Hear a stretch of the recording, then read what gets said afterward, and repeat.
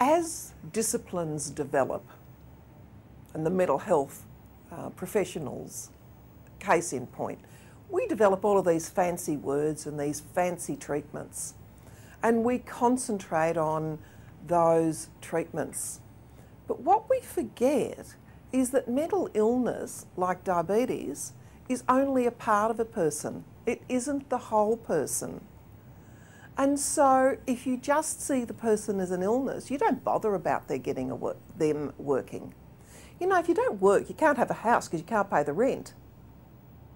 And what our industry is just learning is that if somebody gets a job, their opportunity to have a house, their opportunity to have better mental health is immensely improved. It is scandalous.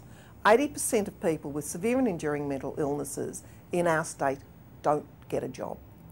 Not because they don't want to work, because they don't get the opportunity and the supports to do so.